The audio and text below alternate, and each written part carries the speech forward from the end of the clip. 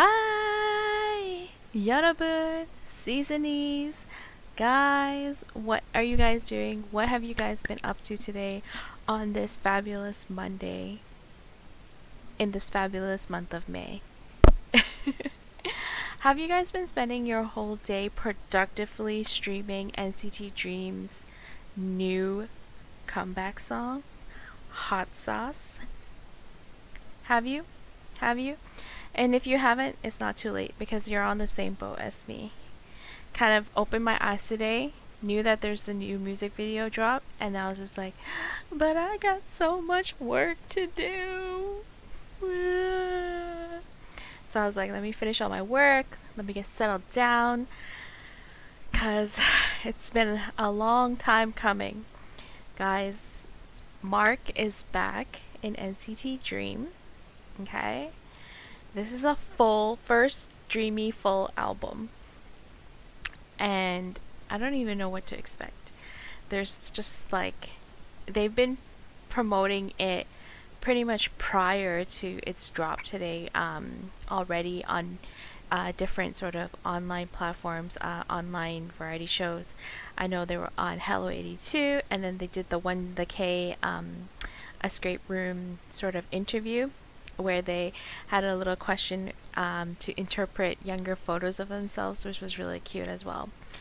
But like, I feel like for me, NCT Dream always, it has a different kind of feel and a different vibe and a little place in my heart that's kind of different from the other units of NCT or Wavy as well, because they debut at such a young age, right? And then it's like seeing them grow up, that process. Now it's like in Chilling in the Dream variety show that they were doing on YouTube, well, their own sort of small YouTube series, right? They were playing beer pong in one of the episodes, and I'm just like, yo, Dreamies went from chewing gum to playing beer pong. Like, getting so emotional. And so, the Dreamies for me are always different. And then, I feel like their whole journey has been very different from the other units as well, in a way where they thought at the original, system that the Dreamies had to go through was the graduation system, where they would become adult age and then graduate from the group. But we know that SM just threw that idea out the window and trashed it. So being able to pretty much change the whole plan of what they were supposed to be into what they are now is just so fulfilling to see as a fan, having them come all this way. And then also just watching the members one by one, coming of age. So very, very sweet. Individually, like, some of the members have gone through some challenges in their time as well when it comes to injuries or health wise as a whole. So they debuted as 7, and then also Jaemin took like a hiatus for health reasons. Then Jaemin came back, and it was like Mark's graduation, and then it was like a long period of just 6 members, and then now Mark's back, and Jisung's an adult. So just overall a very long journey already for these Dreamies that are like no older than like 23, 24 years old. And so, Hot Sauce, I really don't know what to expect of it. There's been like various teasers and like even dance spoilers from the members themselves. But other than that, that's all I know. So I'm very excited. Let's get to it. I feel hot already.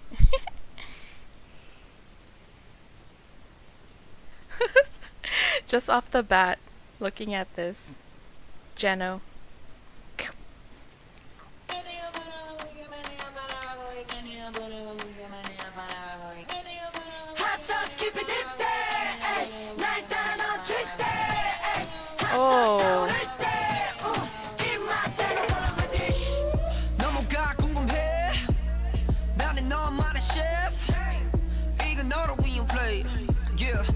The set is so cool.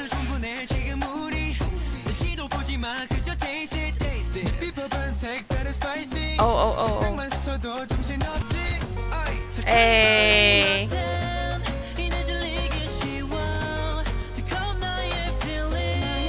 How you guys vibing with Runjin's hair?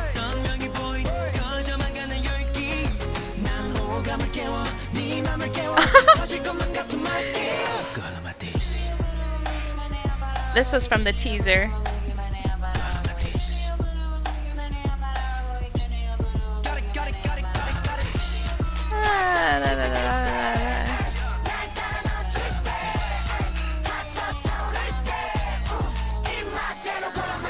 What is that?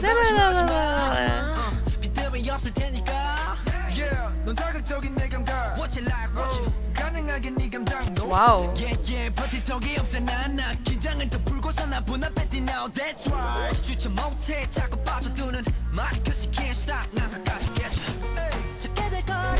Watching this makes me really want to eat Mexican food.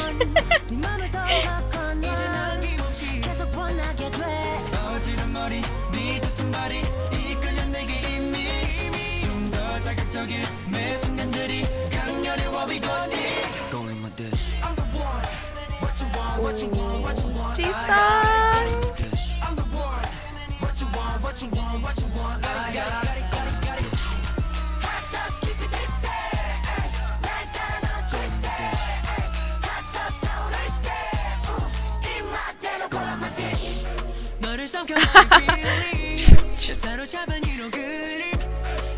It's for the gram.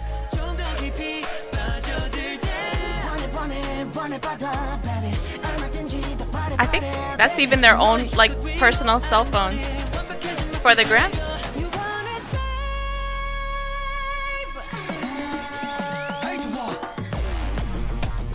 Oh, dance break, dance break.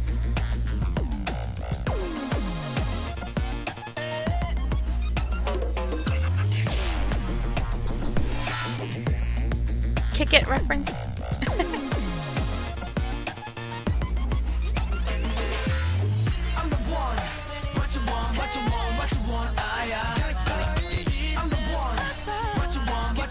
I really want to know that.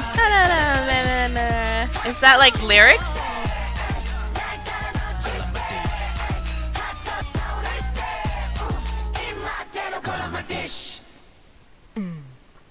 Oh.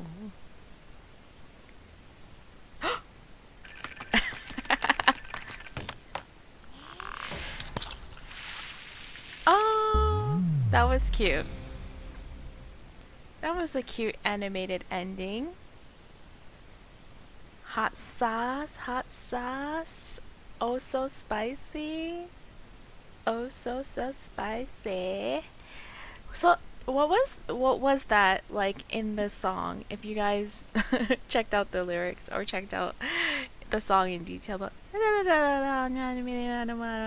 it sounded like mumbling, but then like very brainwashy mumbling.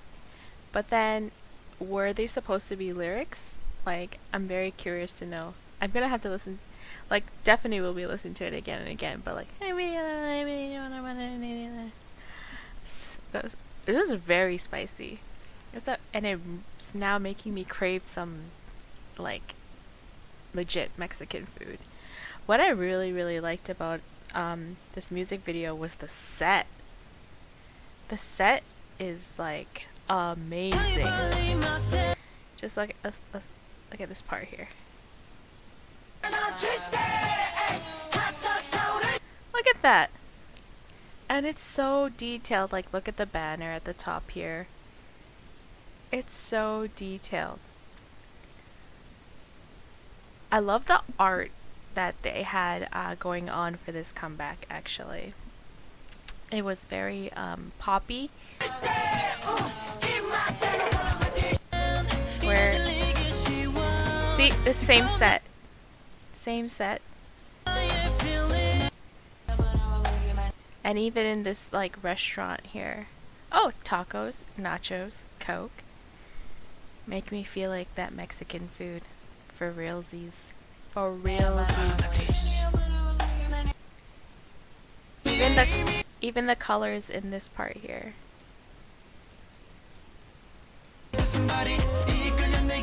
Love it. So bright. And it's like NCT Dream, like they're becoming adults now. Oh, well, they are adults now. And so, like, you know, dream concept, or like kind of going back now, you know, doing the whole bright pinks and blues and stuff. You thought they would outgrow that. No, they don't outgrow that, because they just do it, but in a different like style, right?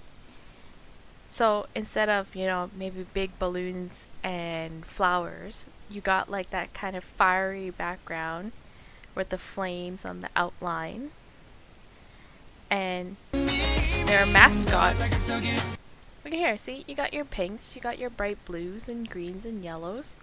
And it's like very fresh and pop eye-catching colors, right? That suits the dream. But not overly like, you know, Aegyo style. Overall, very good music video. Gonna start, you know, doing that stream. Sitting currently at 15 million views. Let's check out some of the comments. My favorite part. SM, please drop the actual hot sauce. Seriously, why is the hot sauce not an actual merch item?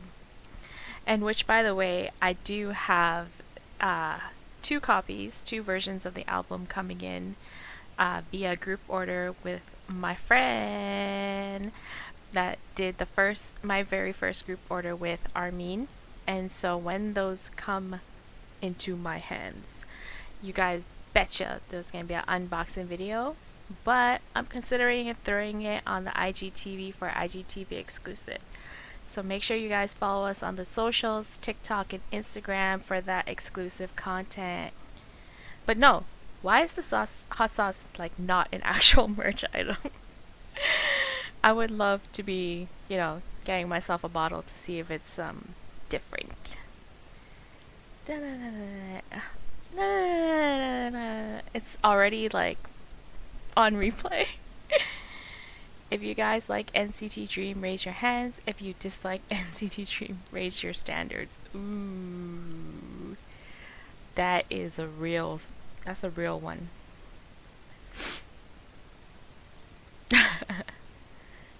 Awesome, awesome. I don't know what this is all. I'm thinking these are like different language.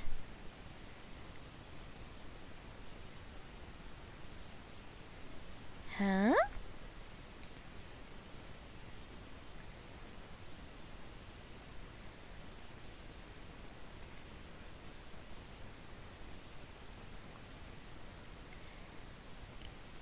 If you stan NCT Dream, there's no turning back. That's a solid. Do do do. Do do do. Na na na na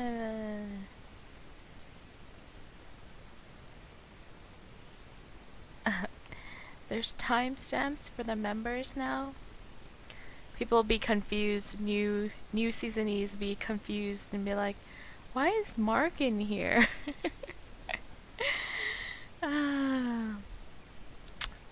He's one of a kind. He really is. 'Cause how you gonna go and debut 4 times? Yep. He's really one of a kind. And I love the memes that come out when SM's dropping a new group. Whether it's a girl group or guy group, they'd be like, yo, Mark's gonna debut again.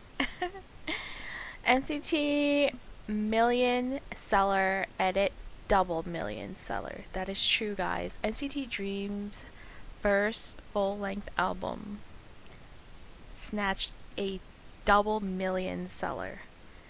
And they sold 1 million, I know, based off the fact that fans didn't even know what it looked like. SM had not released any details except for a date and an album name, and I think it sold 1 million. There was not even a cover, where there's like usually the cover with like the cover for this one is like the whole cactus background desert thing with the hot sauce bottle in a cartoon. But no, when it was first announced, there wasn't even that. It was just image coming soon, and that sold them 1 million. So, power of NCT, power of N citizens. And so, on the topic of power of NCT and worldwide domination, y'all would have caught the announcement about SM doing a joint venture with a label from the US, and they're going to be opening up auditions for SM's new branch and new unit that they're gonna do, I guess, out here in the West, called NCT Hollywood. And I hope, Lord, if you listen, that is a temporary name for the unit, because NCT Hollywood sounds ridiculous, guys. It just sounds ridiculous. And I know there's a there was like an uproar from all the social medias, like comments like, what is NCT Hollywood? Like, that sounds pathetic. It's not gonna work. Drop it now while you can. Like Lisa Man, what are you thinking? But the whole concept of NCT, and what the goal of NCT was from the very beginning, was very clear. This is an ever-growing boy group and an ever-growing brand that's housed within SM, and so there's going to be different branches. I thought, like, similar to NCT 127 and NCT DREAM, that when the different branches were going to be made, I definitely thought they would keep that NCT as the home, like, label name, and then put something at the end. So when Wavy debuted, it was confusing for fans and for myself, because I was like, so is Wavy NCT, or is Wavy, or like, what's happening now? Because they could have called it like NCTM, you know, NCT China. They could have called it something else. They could have probably found coordinates for like China on the map and then called it like NCT and then a different set of numbers. But it got a whole name altogether, and I also think that has to do with the whole like financial and operational and legal part of the group as well, because they have to register their group both in Korea probably and also in mainland China, and so there could be some sort of workaround that they couldn't do to keep this whole NCT thing. But ultimately, like, you know, what fans wanted, they got. And last year with NCT 2020, Wavy officially was announced to be part and is part of NCT. And also there's going to be NCT Japanese unit, and so really curious to know what that sort of subunit of NCT is also going to be called. Hopefully its temporary name isn't going to be NCT like Cherry Blossoms or something. I don't know. It just, NCT Hollywood did not sit well when I just read it. It just so cringy. But yeah, the ultimate goal of NCT at the end was to be an ever-growing brand with, you know, just I don't want to say infinite, but definitely, you know, endless possibilities, endless growth. And it's not always a bad thing. It's just obviously the execution of how it is going to be very important. Although there is going to be Western sort of audition program for this unit of NCT Hollywood. I don't really like suppose that they would be picking members that are like not appearance wise like the littlest bit of like Southeast Asian or East Asian.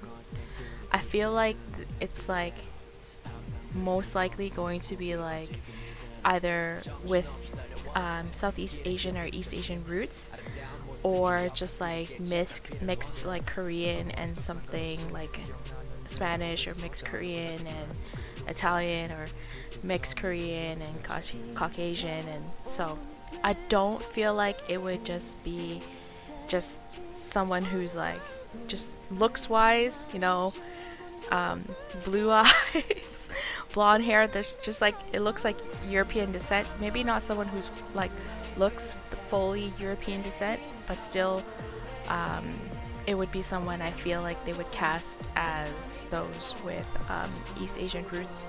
So just because not aesthetically, but just K-pop itself, I don't know how ready it is to experiment or to go explore into groups where there's members that just don't look Asian at all. And some of them that do have them in smaller labels and smaller groups right now, they aren't really taking off. And this is a very controversial topic which we can talk more about at another time with Alex, because I know she has like a lot of opinion on it as well. But it kind of draws back on what is K-pop, how is K-pop evolving, how do we want to see K-pop evolve, because with its reach and growth being so like global now, are we as the industry, not that I'm in the industry, but is the industry having to play a bigger part in being more inclusive and racially inclusive? So that's something to think about. However, SM is a very big label, and so there are risks that maybe they're willing to take that other labels aren't willing to take, and I could just be eating my words right now. Maybe, you know, a year later there's going to be an NCT, you know, LA branch, and it's like all the members are just like guys from Nickelodeon or something that you would so, like from shows that you would have watched growing up here, you know, on your YTV, Nickelodeon, Disney, and that'll be very interesting. But I guess the important thing is go and approach it with an open mind. Like when aespa debuted or was getting ready to debut, pre-debut, the whole AI concept, it just didn't land well with everyone. But it also didn't really take off. But I mean, they've got a solid fan base now too, so who knows? Approach it with an open mind. We'll never know really what it looks like until it's finally here. So get ready for that. And I need to get ready to listen to all of this album because I think it's gonna be hot. I feel like I have the responsibility to drop a pun every now and then in honor of Alex, even though she might not be in our video for the day. You know what I mean? So it is on all streaming platforms already. 12 tracks. Ooh. So Hot Sauce, Diggity, which I know was part of the teaser films, which was super I couldn't take it all too seriously, the storyline, because I'm like Jisung and Mark in a love triangle. It was it was a little bit difficult, just a little bit difficult. But I know that was in there. Dive Into You was the first one, I believe, that was teased in the short films. Them in a car, and I think Haechan was driving it. It looks so nice. My Youth, Rocket, Countdown 3, 2, 1, ANL. What's that? What's the abbreviation stand for? ANL. Irreplaceable, Be There For You, and Rainbow. Alright, 10 tracks on NCT Dream's first full-length album, Hot Sauce. So, very excited to check it out. I love, look, even the character drawing is so cute. I wonder if the members like took part in that. And also it looks like it's like a package, right? Like one of those condiments packages. I know that there's like so there's two versions of the album coming. There's a photo book version and there's what the jewel case version.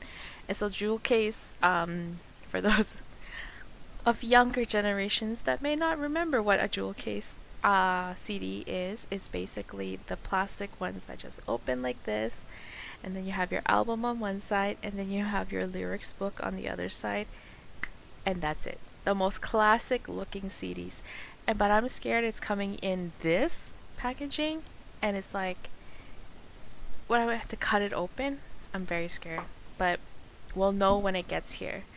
So let's not get too ahead of ourselves. Let's just listen to the album, wait patiently for our mail, and when it gets here, it gets here.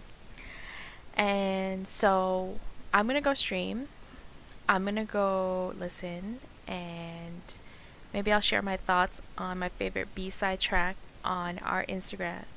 So once again, if you want exclusive content and if you want to join in on any conversations or hit us up, our DMs are always open.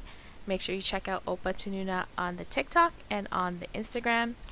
And if you like this video, please give it a like and consider subscribing. It would be very fun to have you along the ride for our YouTube journey. And that's it for today. Bye.